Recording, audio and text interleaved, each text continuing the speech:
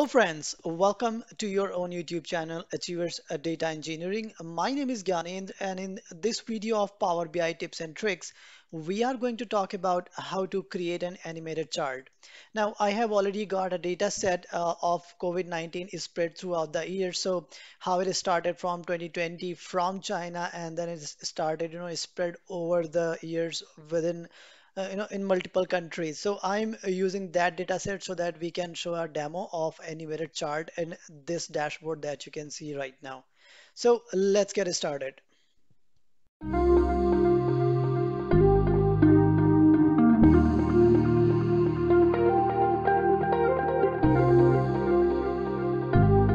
All right, so let's jump on another page in the same report that I have actually copied just to save some time.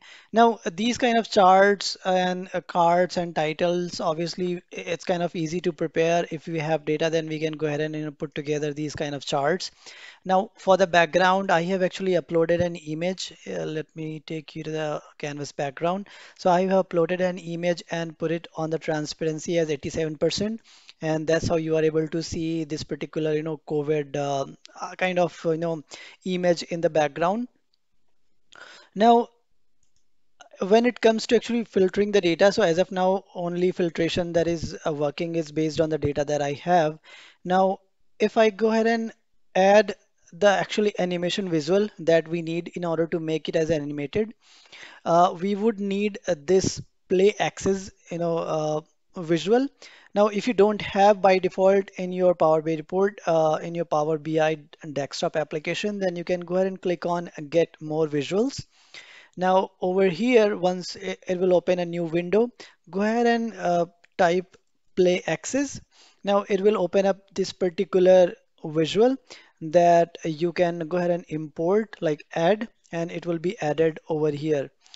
First, it will be added in the bottom. Now, if you would like to continue with this play axis, then definitely you can click on pin and it will be added in your default visuals, right? So now let's go ahead and click on this play axis and oops, I clicked on the wrong one. I'll go ahead and click on this play and add it over here. Let me reshape it accordingly. Now, now because we want this animation to work on based on date, right? We want to show how, cases is spread over the date throughout these years. So I'll go ahead and select the date. Now, by default, actually, it will select the date in kind of an hierarchical mode, and by default, it will show it in years. So I don't want to, show it by year. So instead, I'll go ahead and select this date, and that will make it on the date level. I'll go ahead and rename this so that I can have a capital D, DAT. All right. Now, okay, let me go ahead and update the title as well. And I'll make it text as white and put the background as black so that it can match the theme. Let me reduce the size. All right, fair enough. Now, if I, at this point of time, if I go ahead and click on play, so now you can see here actually it is doing something, right? Because couple of charts are getting grayed out, but it is not looking what you are expecting. So why it is happening is because the default interaction of this particular play axis with other charts is highlight. So values are actually highlighting based on whatever date has been provided by this visual, by this filter, and it is not kind of visible to us. So to fix that, let's click on this particular visual, go to the format and click on edit interaction.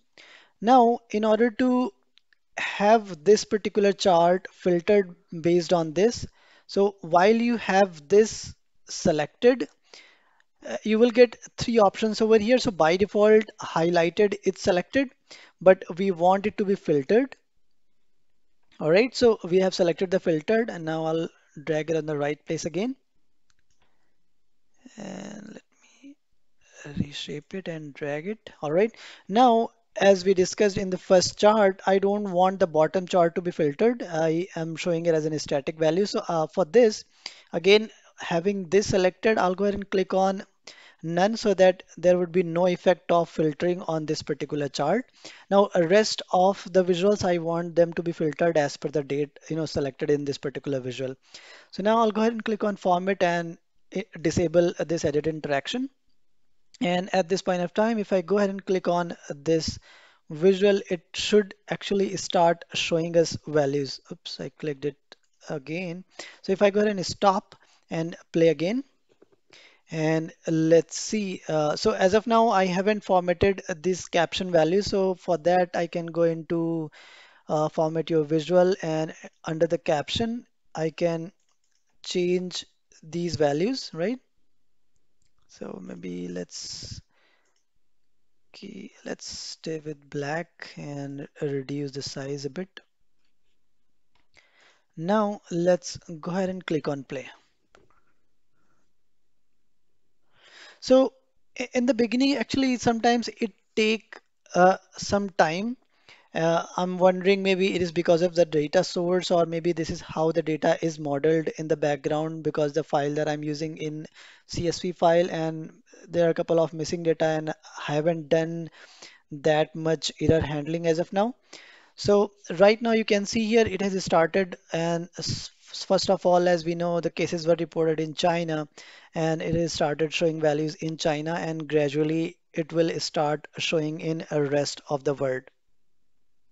So let's take a look how actually it is working. Now, by default, it is kind of a bit slow. So if you want to control its speed, you can go under the animation settings. So while having this selected, go into the format your visuals, and under visuals and animation settings.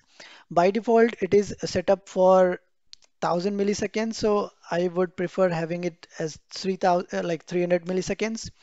That will make it a bit faster. So let's see that now. Right, so you can see that actually it is updating a bit faster.